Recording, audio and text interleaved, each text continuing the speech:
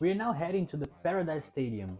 Central Coast Mariners and Adelaide United have business to do in the semi-final second leg. The winner joins Melbourne City FC in the grand final. Central Coast has a slight advantage for this game because they won the first leg for 2-1.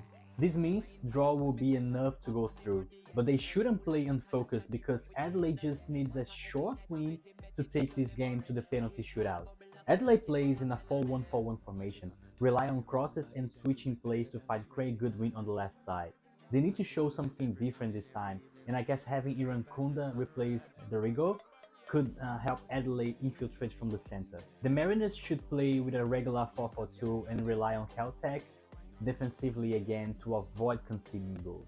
My bet is for less than 2 goals in the first half and the Mariners to qualify for the grand final. Tell me your predictions in the comments.